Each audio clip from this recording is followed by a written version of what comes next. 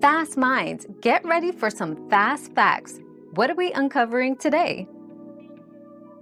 Diatomaceous earth, a naturally occurring, soft, siliceous sedimentary rock that is easily crumbled into a fine white to off-white powder, is highly effective in killing black crickets.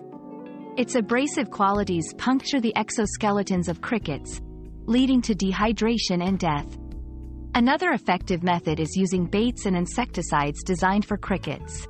Ensure to follow the label's instructions for safe and effective usage, targeting areas where crickets are most active for best results. We've quenched today's curiosity, but there's always more to learn. Keep the curiosity alive by subscribing and joining us for our next adventure.